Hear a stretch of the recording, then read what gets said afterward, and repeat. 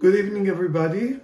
So tonight we're going to talk about something that it's going to be really helping us a lot to understand life. There's two portions called Acharei-Mot, means after death, and the second portion called Kedoshim, it means holy. So actually today teaching is a test. I need to check myself, each one supposed to check himself, if we can be holy, not after death, before death. Because after death, everybody is holy. But before that, it's something that it's very important to understand. So the reason, that always those two portions, when it's not a leap year, it's those two. Acharei-Mot and Acharei-Mot Kedoshim. It's always been like this.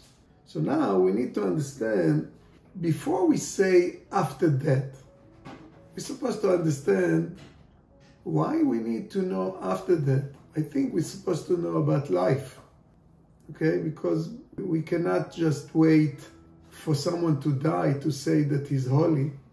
So in the Zohar, Acharei-Mot, whoever wants to read 3 verses, Lamed, Lamed Aleph, Lamed Bet, 30, 31, 32.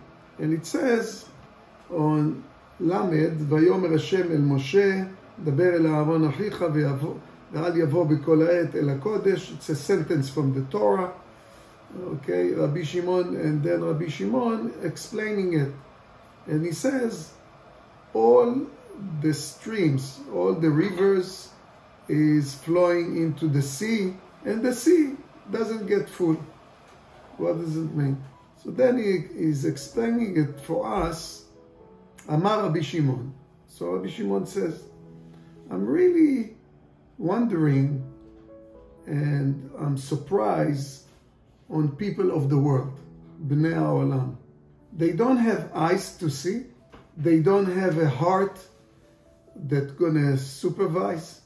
Don't they know? And they don't pay attention to see and to look what's really the desire of God. How they go and sleep. And they don't wake up before the final darkness. The final darkness, it says, Yechaseh aleim, that will cover them. Means, when it's the final darkness, when they put the person, they bury him. The person that is getting buried. Ubal apikadon, the landlord comes and asks for his part. I want it back. It's like a pawn shop. What do you do? Yeah, pikadon, they say.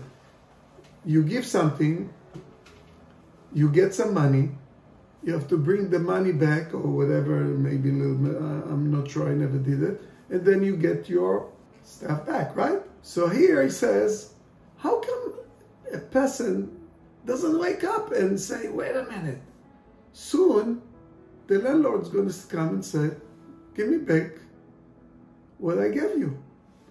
So actually, we've been borrowed with the soul and everything, they give us kids, they give us abundance, they give us life, they give us everything, and they say, okay, you have to pay it back. He says, I'm really surprised of people in this world. They don't see, they don't ask, they don't do, they go to sleep, they wake up, they don't even ask. What's going to happen at the day that person is going to be covered? So I think it's a test. So we need to understand what the Zohar is talking about. We need to understand, so what's life? It's life.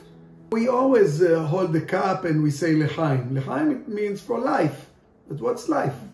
So, it's really amazing. You see, the reason why we don't know anything about life.